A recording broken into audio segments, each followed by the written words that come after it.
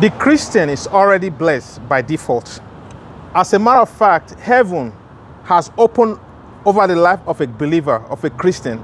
I'm not talking about church member, I'm talking about genuinely born again Christian who understand the word of God and abide in the word of God, who are filled with the Holy Spirit. It matters what part of the Bible you read. It matters what part of the Bible you apply to yourself.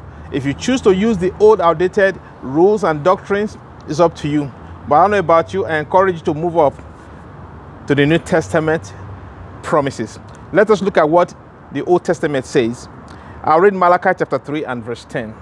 Malachi 3:10, it says, "Bring ye all the tithes into the storehouse, that there may be meat in my house, and prove me now, herewith said the Lord of hosts, if I will not open you the windows of heaven and pour you out a blessing, that there shall not be room enough to receive it." See, this was written to the Jews. This was not written to the Christians. Christianity started after Jesus resurrected. Christianity started in the middle of Acts. When you read Acts, that's where Christianity started. But some people choose to go by these rules, so they have to do something so that God will open the windows of heaven. So in this rule, you have to do something for God to do something for you. But when Jesus came, the whole equation changed. So many people still understand what Jesus meant when he said it is finished.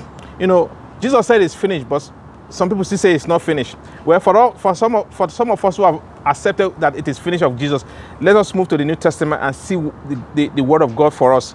Look at in what I just read. You have to do something for God to open heaven for you. But look at what 2 Peter chapter 1 verse 3 says. It says, oh my goodness, I feel the anointing of the Holy Spirit.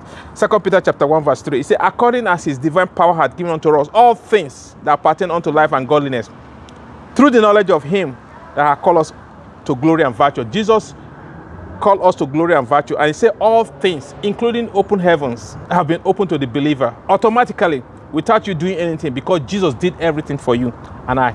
Let's take one step further. In Ephesians, I'm going to read the book of Ephesians chapter 1 verse 3 to 4. It said, Blessed be the God and Father of our Lord Jesus Christ, who had blessed us with all spiritual blessings in heavenly places in Christ, according as he has chosen us in him before the foundation of the world, that we should be holy and without blame before him in love.